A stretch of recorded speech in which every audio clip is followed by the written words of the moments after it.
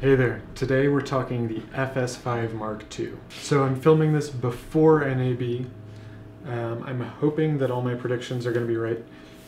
I'm expecting that not all of them will be. But I will make a video as soon as I possibly can once we know more about what the FS5 Mark II actually looks like. It seems to me that not much changed between the FS7 Marks I and Mark II. So Mark I and Mark II, not Marks. Not much of the functionality, not much of the internal bits seemed to have changed much. The sensor didn't seem to improve too much.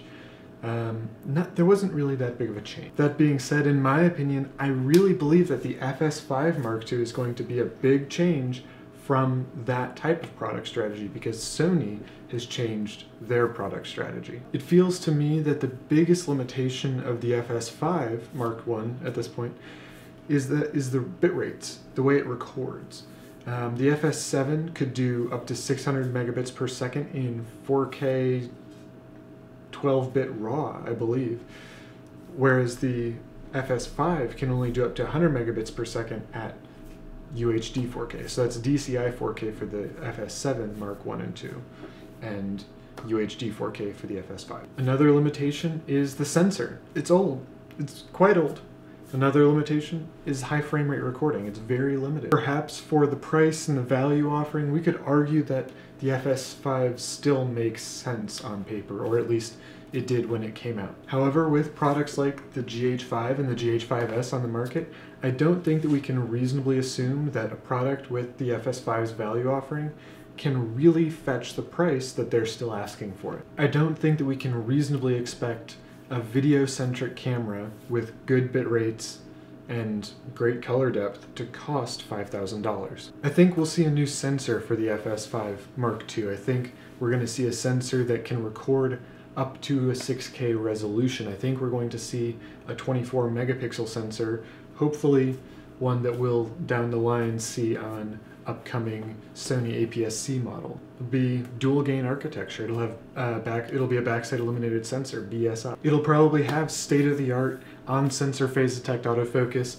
face detect, IAF. This will be another AF system in line with the way that Sony's treating AF since the A9. It'll have autofocus on par with an A9, a C200, an Alpha 6500. I'm sure the FS5 Mark II will keep the wonderful variable ND filters, but I'm sure too that we'll, kind of diving back into the nitty-gritty, we'll see some big improvements in bit rates and color depth.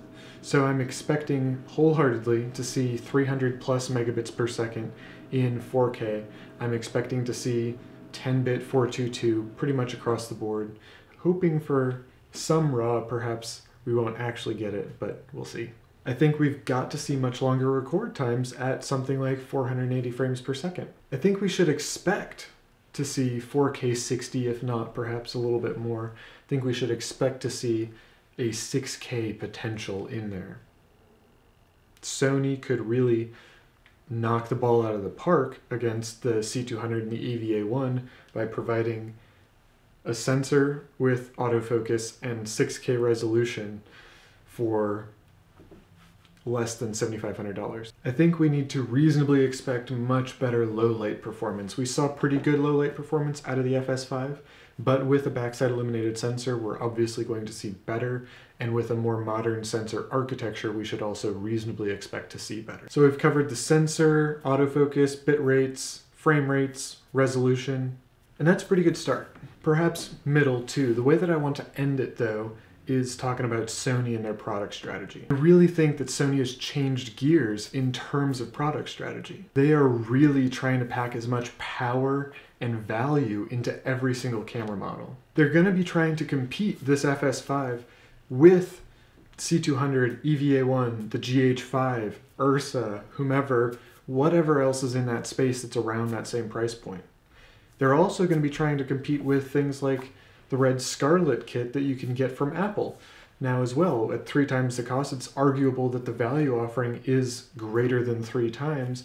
And so I think that they're going to have to pull users back from an entry-level Red option with a very high value proposition in their FS5 Mark II. I really think that Sony's going to bring something compelling to the table. We've seen Sony kind of change gears a little bit with, and I've said that a couple times now, I'm sorry for that same verbiage, but we've seen it with the A7 III, carrying over the body design and all those excellent features from the A7 III and the A7R3 and the A9.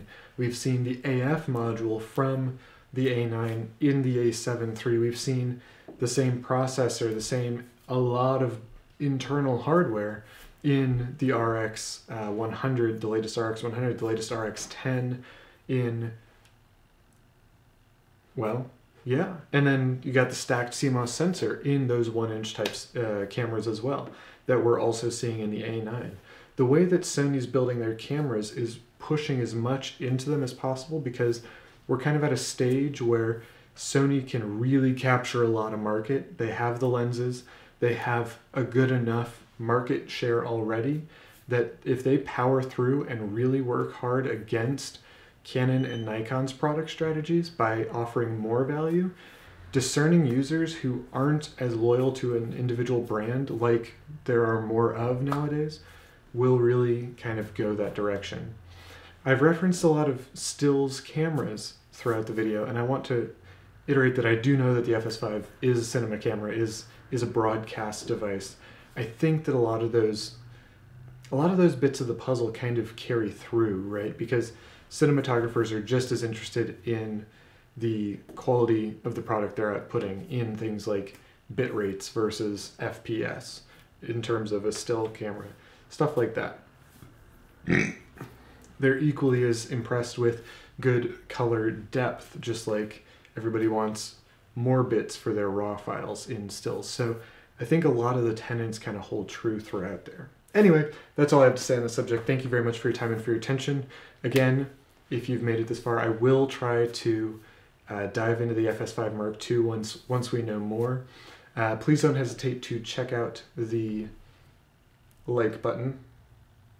No, the Amazon affiliate links in the description. I lost myself there. And also smash the like button. Thank you very much. I'll see you in the next one.